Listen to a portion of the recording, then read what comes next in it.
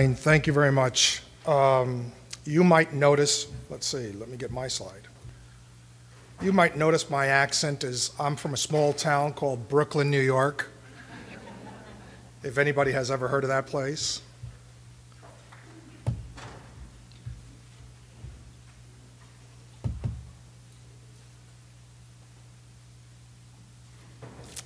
But let me tell you what got me involved in a lot of this.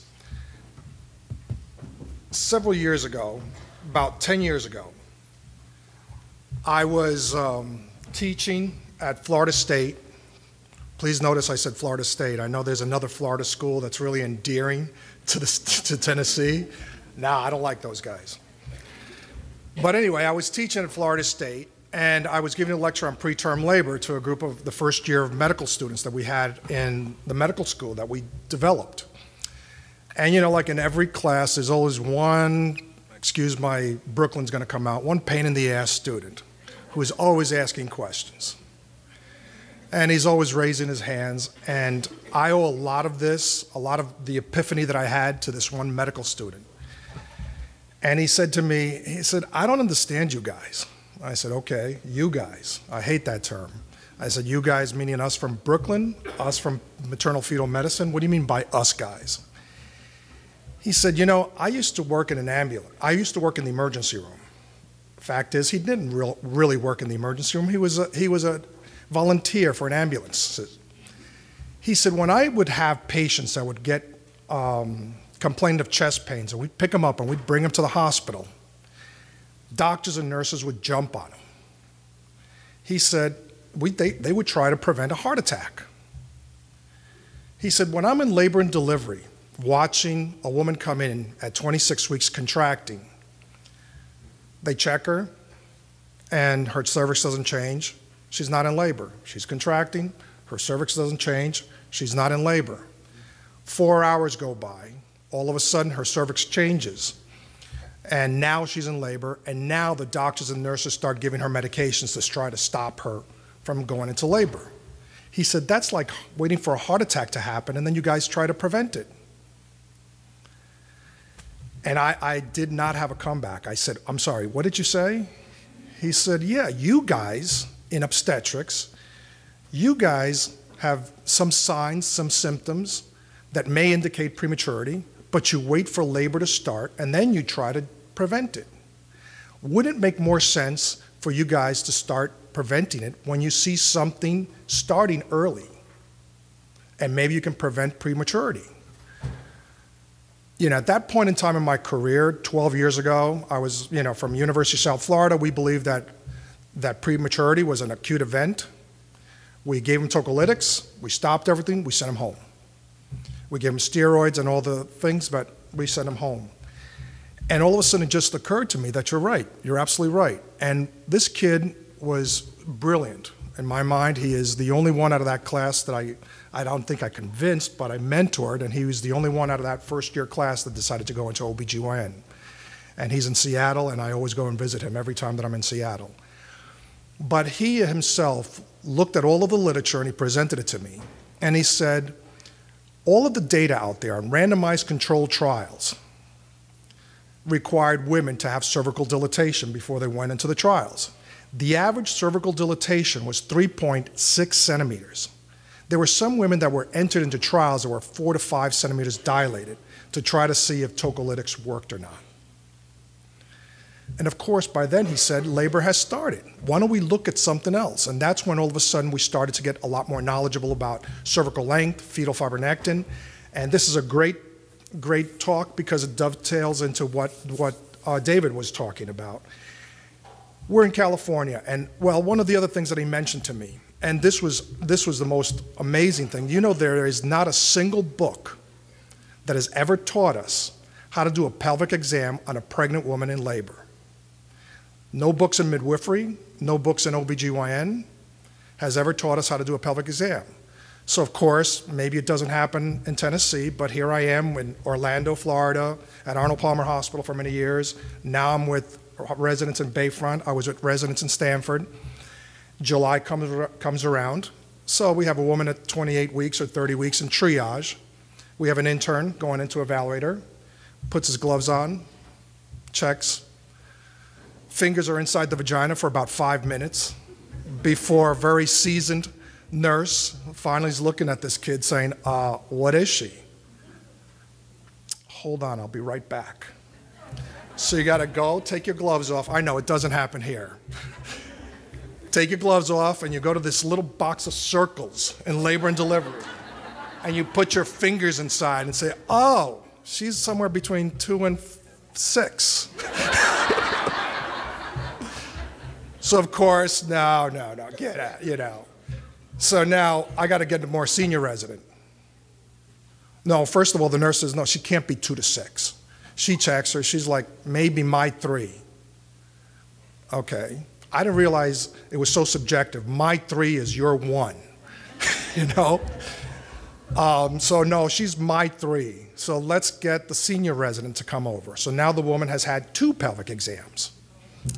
So then you get the senior resident coming over and says, no, I think she's more like 4, maybe 5. Get the attending. All right, so now she's already gone through 3 pelvic exams. My point is, we don't have a very subjective way of determining a woman who is really at risk until finally, a lot of the things that David says, I'm gonna, again, reinforce. We're in California, we started to look at this whole process of we already had the 39-week initiative, and then we have a perinatal quality insurance group that met and said, hey, we have to define some way of not a protocol, we're not gonna call it a protocol, we're gonna call it a toolkit to administer to all the hospitals in California to see if we can identify women truly at risk for a preterm birth and identify those women that we don't need to spend a lot of resources on as far as prematurity. So again, the disclaimer, the March of Dimes is not engaged in rendering any medical advice or recommendations. And let me tell you, this was you guys know Manny Porto, UC Irvine, and we had some spirited discussions because we were going to look at the March of Dimes and talking about fetal fibronectin, which is a commercial product. And although we're not endorsing the commercial product, and I have no, as far as disclosures, nothing to do with Hologic, we basically had, kind of like some issues with that. But the fact is that it is there. You've heard some good data on the use of fetal fibronectin in identifying women, so we started using that into our toolkit. And again, the goal of the preterm labor assessment toolkit is really to improve perinatal health outcomes, and we established a standardized clinical pathway. It's amazing to me that you can be, here I was in New York for many years, learning medicine in New York. Traveling down to Orlando, we all read the same books, but we practice medicine a bit differently. And it's always been a challenge to me and an interesting observation that if you want a group of physicians to really grow and develop, you take them from the same residency program, keep them in the same location, and they thrive. You want to see a group that can run into conflicts, you take one from New York, take one from California, take one from Texas, put them in Columbus, Ohio, and there's a culture clash. So we try to really identify just a pathway that everybody, reach a consensus that everybody could identify and really, buy into it to identify women at risk for preterm births. So we're going to define the toolkit, which I did, understand the scale and the impact of preterm birth, and I'm going to have a different spin on it, and I want you to be a little bit open-minded about it and understand how timely assessment can improve the neonatal outcomes by optimizing the care of those children before they're born. And again, we're not going to stop prematurity. You've already heard David say we're not going to stop prematurity because of all the various factors, but I'm going to give you a little bit of a different spin on it. Preterm births, you're already familiar with these numbers. You know the impact that it has. This is from the March of Dimes, 2011 live births, 11.7%. Late preterm, we're still struggling with that, 34 to 36 weekers, 8.3% of live births, or 328,000 babies are born in the United States. Early preterm, 3.4, 134,000 babies. This is astronomical. And my spin on it, and what we are trying to achieve at some point, once we get this toolkit up and going, is to really, and there be interventions that will prolong a gestation. If we can identify interventions, and we're going to hear about progesterone, for example, if you can identify women, and this is the first step that I'm going to go through, if we can identify women at risk for a premature baby, we're probably, and we have to be honest with ourselves, we're not going to stop that woman from delivering a premature baby.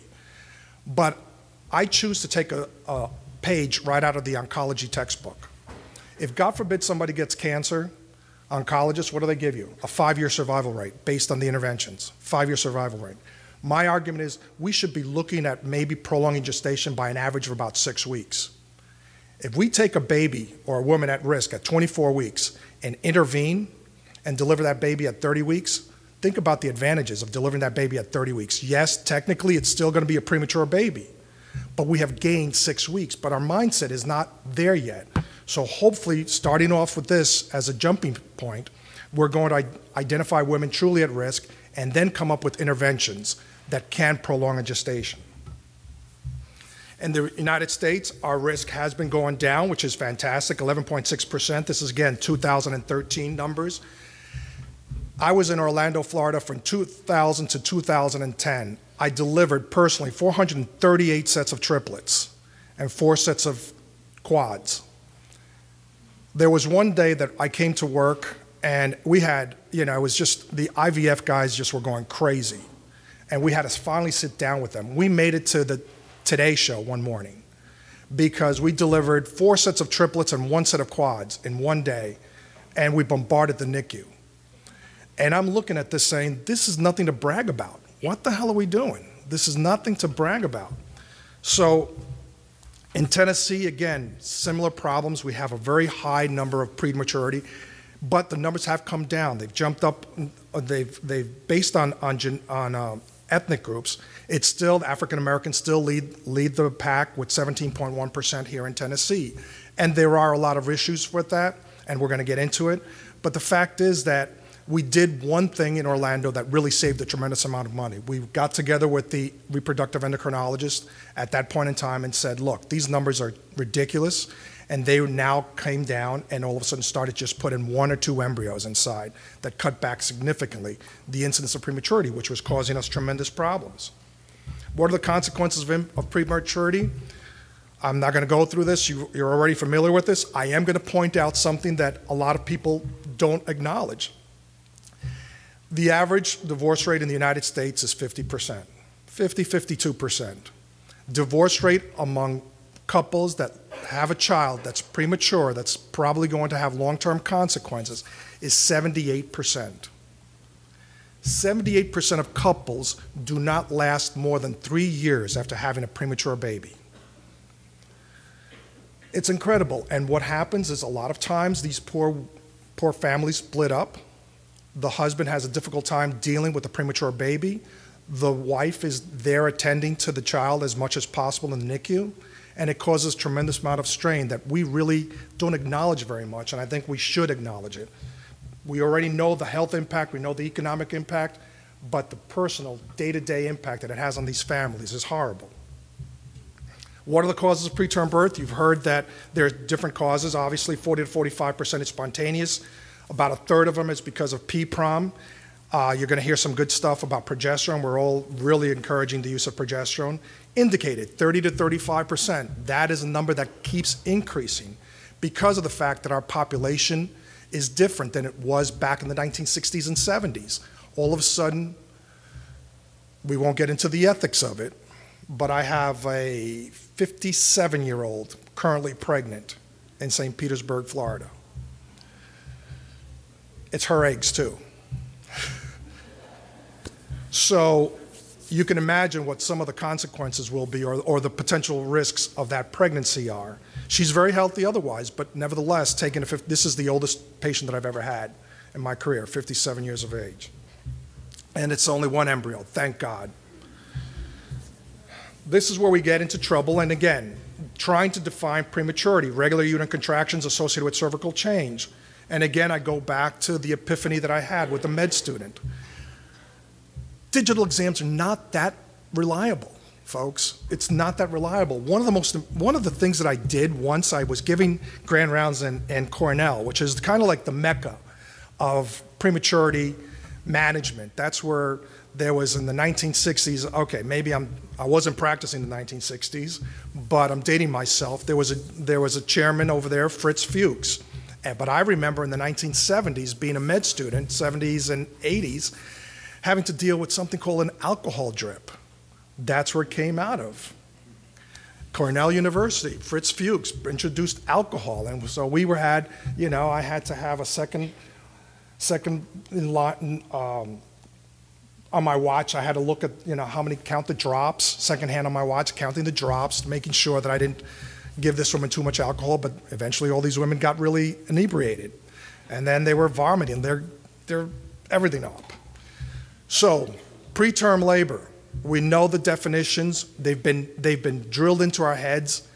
We don't really have good way of determining. There was a time there that we go through this exercise all the time.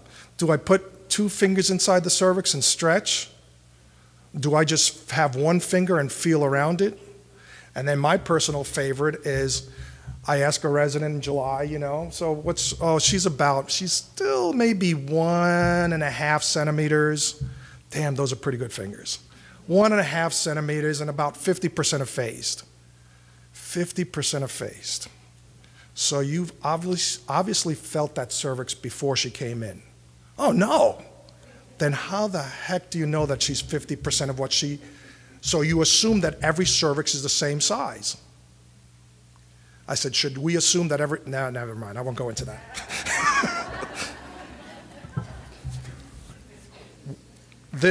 David gave another great example of different reasons. These are the 4 commonly accepted reasons as to why women go into prematurity, premature labor, premature birth. The activation of the hypothalamic pituitary axis, inflammation, hemorrhage, and uterine distension. We're all familiar with this. You've heard about it. My spin on it, and one of the interesting things about it is that one of the things that we don't acknowledge very much is the maternal fetal hypothalamic pituitary axis. We know about the fetus having a role in labor. What we don't give enough credence to is the role that stress plays on women to go into premature labor, or women at risk for premature birth. What can we do about those women?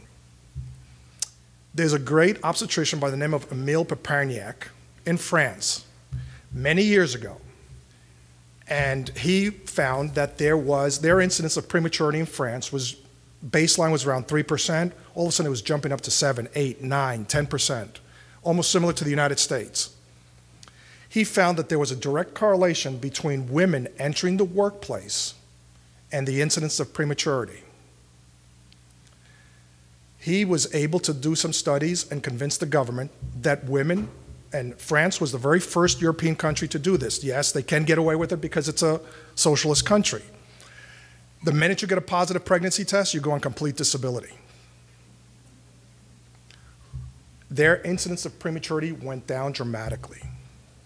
You try telling a woman in labor, a woman who's pregnant, who's standing up at Walmart and is as cashier with twins or triplets, that she should at least sit down or take a break. Walmart won't let her do that. They have a responsibility to stand up and be a cashier. And the stress that's put on that woman doesn't get recognized a lot. The reason I bring that up, well, the other interesting thing is that most European countries have adopted very similar laws. Now, Spain was the last country to do it, and what they've done is not starting off from the minute that you get a positive pregnancy test, but at 20 weeks, 24 weeks, you get complete disability. France and most European countries have done a very good job in reducing the incidence of prematurity. And I'm going to go back to this in a minute. Risk factors for preterm delivery, you guys are all familiar with it. Previous preterm birth, obviously. The lifestyle and environmental risks, we don't bring that to, or we don't acknowledge that very much. Medical risks you're all familiar with. Risks of a subsequent preterm delivery. Again, we know the importance of having a history of a previous preterm birth. Your first pregnancy, full term, there's a 5% chance of having their subsequent pregnancy of having a preterm baby. If you've had 2 previous preterm births, there's a 33% chance a third of those women will have another premature baby. So please, those are some things that kind of like We're aware of those, we know the data, and we needed to identify those women, and you're going to hear a lot about that because we finally have some tools that may reduce the risks of those women, or does reduce the risks of those women having another premature baby. Interventions that do not reduce the risks of prematurity: bed rest, hydration, and pelvic rest. We're all familiar with that. I'm going to step out of character for a minute and say, you know, I'm speaking for the March of Dimes, but it is very difficult. And when we had this meeting, and I was at that time, I was in Central California, which is mostly an agricultural area. Everything that we eat, pretty much farming, came from that area of the country. And I remember looking at this slide and saying, okay, so I have a woman that came in at 26 weeks. She's 26 weeks, she's got a short cervix, she has a positive fetal fibronectin. We gave her steroids, we've optimized that baby. So I'm gonna send her home. What do you want me to tell her? Well, she doesn't need to be on bed rest. She picks lettuce on the field. And so their response to me, well, no, tell her not to go back to agriculture. Okay, she's got 2 other kids at home. Tell her to stay at home? Yeah. What should she do? Just take it easy at home. But how about bed rest? No, bed rest doesn't work. Well, when we speak of bed rest, we're not talking about an immobilized patient with, you know, a hip fracture. They're taking it easy. That's another word for taking it easy. You know, we don't put them on complete bed rest, but we sort of, it is a bar that we try to achieve. However, coming back to the issue of stress, there will be women that are a lot more stressed out staying at home and dealing with all the challenges of being at home. And for those women, I really identify those women where I can reduce their stress. If their stress is going to be staying at home, listen, as long as your job does not entail being a baggage handler at the airport, go back to work. It's okay. It's all right. You've got to identify women where they're going to be least stressful. Staying at home and dealing with my husband and those 2 other kids, no. I'd rather go back to work. Hydration, yes, we do know the benefits of hydration. Obviously, we want them to be hydrated, although it does not reduce the risks of prematurity, but can help with contractions. Pelvic rest, I love this. I love this. Again, probably not in Tennessee, and here I am in Florida. I'm at the clinic with the residents, and I have, you know, they're all told she was in premature labor, risks of premature birth. She went home, residents gave her all the standard stuff.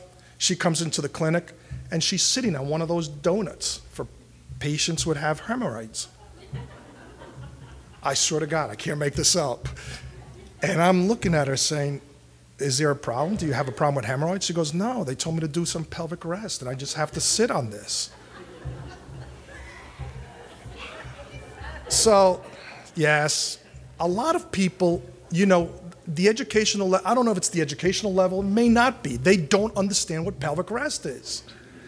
So I grabbed all the residents and said, guys, get rid of this nomenclature of pelvic rest. No vaginal intercourse. You can say it. We're OBGYNs. Don't be ashamed. Don't be embarrassed. Nothing inside the vagina. Okay, can you say that? Yeah, but, you know, they might get offended. What the hell are you talking about? They're going to be offended. So pelvic rest makes a big difference? No, pelvic rest. So she's sitting. She was honestly sitting on a donut that patients use for hemorrhoids.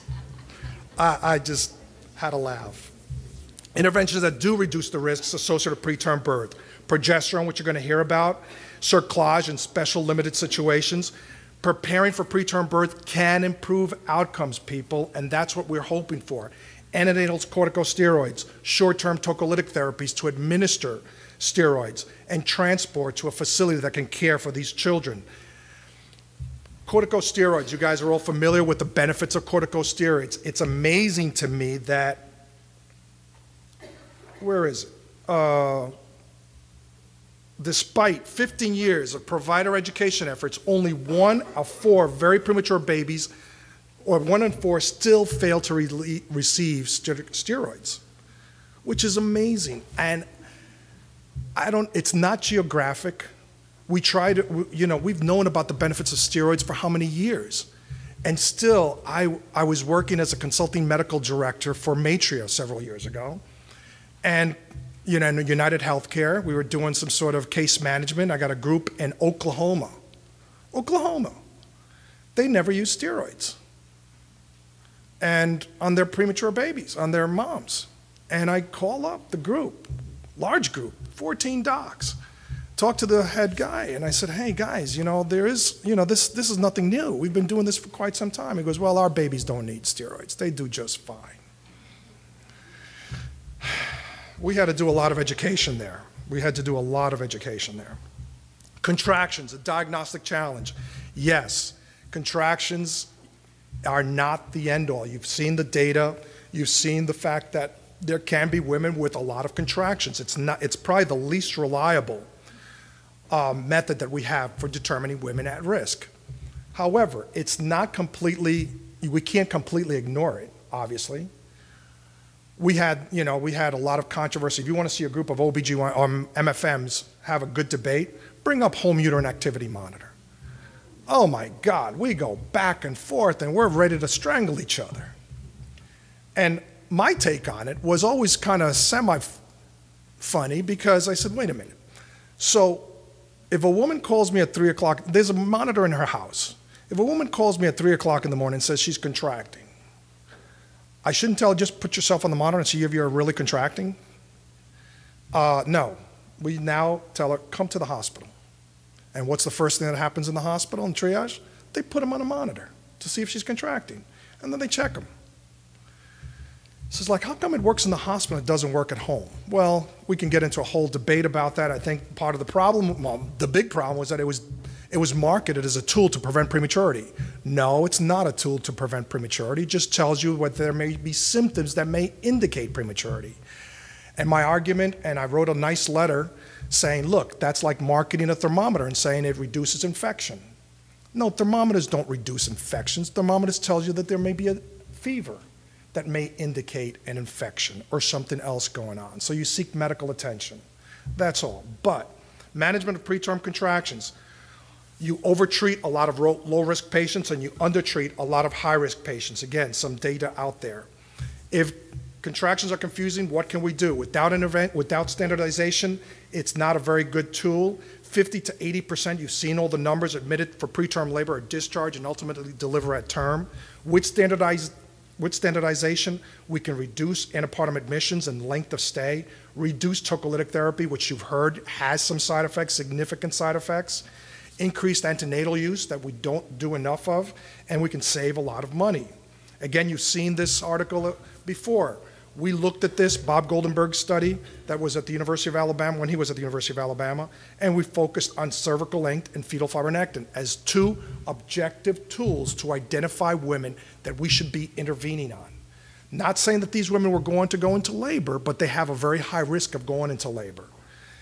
Especially if you got somebody with a previous preterm birth and she comes in with symptoms and she seeks medical attention because of the contractions, and we find a short cervix and a positive FFN, those are the ones that would benefit from in terms of optimizing the care of that child by giving that woman steroids, neuroprotection, magnesium sulfate for neuroprotection. So we came up with the pathway for improving outcomes. Basically, we look at women present to the hospital with signs and symptoms of preterm labor, cervical change or no cervical change. You know, that's kind of like been the standardized way, but the appropriate patient assessment, we have got an arrow over here, is really to not rely so much on digital exams, although obviously she comes in with signs and symptoms of labor and she's already 4 to 5 centimeters of labor, she's in labor. She is in labor. You call it preterm labor or labor, whatever, she is in labor. And we should try to optimize that very quickly for that child. And if you're in a level 1 or level 2 hospital, transfer that baby. If she's having 26, 28 weeks, transfer it to a tertiary care center. We do digital exams, but I would encourage you to discourage digital exams when it comes to really identifying women at risk. The value of standardized assessment, we identify those women truly at risk. I won't say labor, but they're at risk for a preterm birth. I prefer to use that term because, again, if their cervix is dilated, they are in labor. folks. They are in labor. When they're in term and we see somebody that's 2 centimeters, we call that a latency period. Well, now we're starting to learn a lot more. And again, going back to labor, we can have women with a very prolonged latency period, and we can delay the delivery of that child. Obviously, the problem is infection.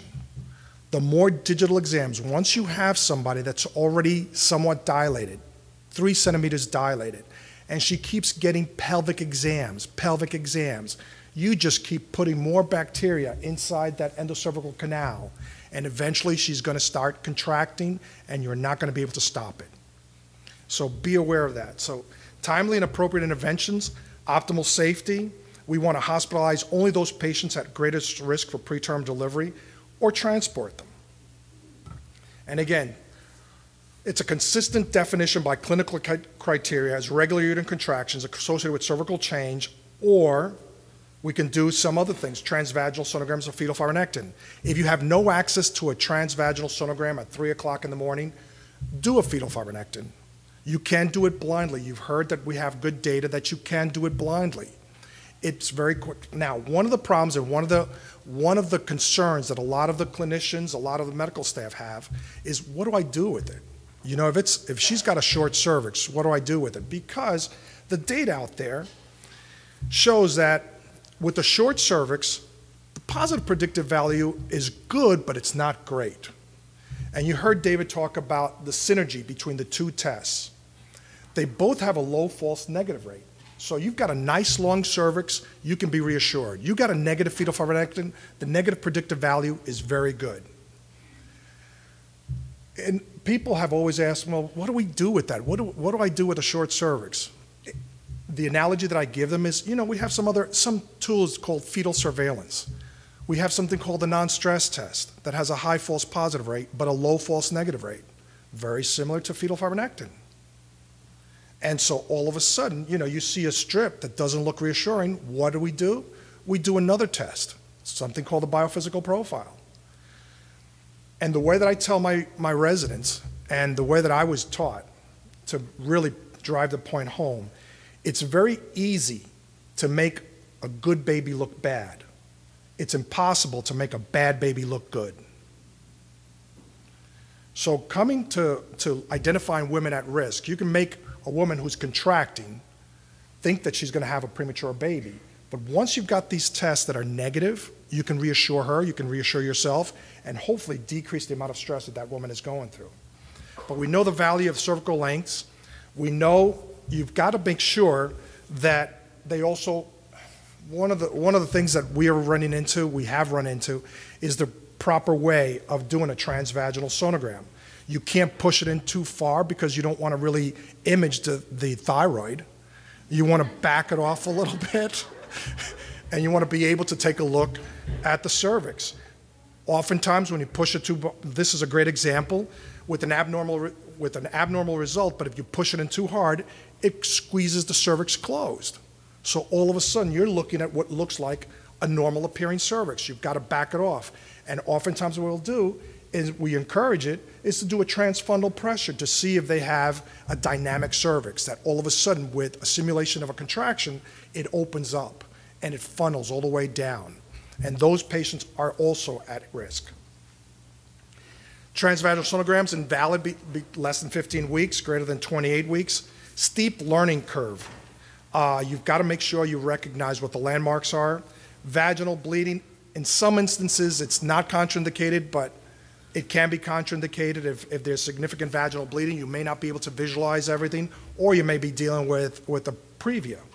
Central placenta previa is a relative contraindication, but again, the previa, in a sense, acts as a organic cerclage. It keeps that cervix closed. They can start contracting. They can all of a sudden start bleeding.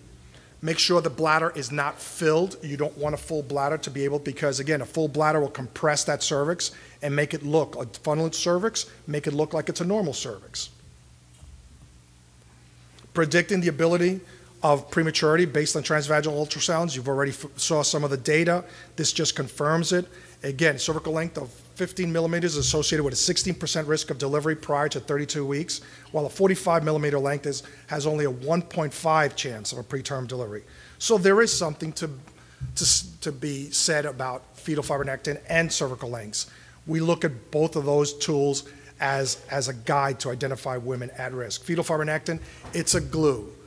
It's a glue that gets expressed very early on when the amnion is becoming adherent to the chorion and the decidua.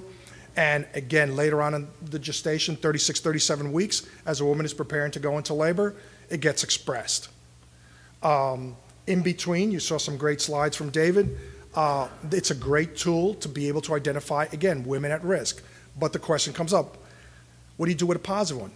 Do a transvaginal sonogram. If the cervix is nice and long, you can be somewhat reassured. Not completely, you are not going to completely ignore it, but you're going to be a little bit more conscientious of that woman who came in symptomatically with contractions. Her cervix is nice and long, but that overrides the positive fetal fibronectin for the most part. Contraindicated, sterile speculum exam, I have to say, is the only FDA-approved collection method, but they are applying for FDA approval for non-speculum exam. Vaginal bleeding, definitely do not do it prior intercourse. Oh God, this one also kills me. You know how many times people will tell you, no, I've not had intercourse, no. And so, you know, we got residents who do slides, and I want to see if there's any, you know, ferning, or I want to see if there's any clue cells. And Dr. Fuentes, there's a bunch of things swimming around in here. I said, did she have sex? No. All right. Well, some spontaneously, they just managed to invade her vagina. Well, my mother was in the room. I didn't want to, I felt embarrassed. And I'm like, okay, all right. Cervix greater than 3 centimeters, do not do a do not do a fetal fibronectin. It's already, the gig is up. She's already at risk. Bulging fetal membranes and PPROM, there's a lot of fetal fibronectin in amniotic fluid. And so be aware that whenever there's bulging membranes, there's sort of like that transudative fluid. Fluid somehow leaks out that sometimes gives you the impression that she's ruptured her membranes, but you can see sometimes, if you do a good speculum exam and she's got a bulging membrane, you can see some of the little droplets of amniotic fluid right there on the amnion, and it falls into posterior fornix. You do a fetal fibronectin, it's going to come back positive because there is a lot of fetal fibronectin in that area. Hopefully I've impressed upon you the scale and the impact of prematurity. You've already heard that great talk from David. We have to standardize it. The standardization is basically, I don't know if you're going to be able to read all of this, but really, I'll put it in a nutshell, and we're going to have, please contact us with the March of Dimes. There's an algorithm that we have posted in all labor and delivery triage areas, and identifying women who come in, symptomatic women, and the first thing we do is we collect the fetal fibronectin. We don't send it, collect the fetal fibronectin, and do a digital exam. She's 3 centimeters dilated, don't bother sending it. She's already at risk. You don't have to send it. But if your only access is a fetal fibronectin, that's fine, send it. If she's positive, that's a woman that has some reason to be concerned. You have a reason to be concerned about in the algorithm. Back it up with a transvaginal sonogram. If the transvaginal sonogram is short and she's got a fetal fibronectin, that woman really needs to be treated with steroids and antibiotics, and also magnesium sulfate for neuroprotection. If the cervix is nice and long, it's left up to the physician's discretion as to how aggressive you want to be. She may not necessarily need to be hospitalized if you're able to control her contractions, but she may not have the same risk if her cervix is nice and long. Or if the cervix is short and she's got a negative fetal fibronectin, it's going to be left up to the physician's discretion as to which one are you going to, which method are you going to follow. But for the most part, just be aware, as I mentioned to you, that it's very easy to make a woman look like she's going to have a premature baby. All right? An asymptomatic, or not but a woman who has a negative predictive value with both of those tests. But a woman who's got symptoms and she's got those short cervix, positive FFN, be aware of those women. Those are women, and now once we identify those women, we are able to do that. The next phase that we're hoping to do is what kind of interventions can we do to these women? We're familiar with maintenance tocolytics and the debate about maintenance tocolytics, but maybe maintenance tocolytics is not that bad. It may not be only for 24 hours. It may be that we've learned the benefits of vaginal progesterone in a woman with a short cervix. We're prolonging the gestation. It may be that you get somebody at 26 weeks and administer some maintenance tocolytics with a short cervix and a positive fetal fibronectin, and you may delay that delivery for another 4 to 6 weeks. She's still going to be a premature birth, but man, think about the advantages. Hopefully I've impressed upon you a little bit different spin on it, and I thank you very much for your attention, and I will answer your questions later.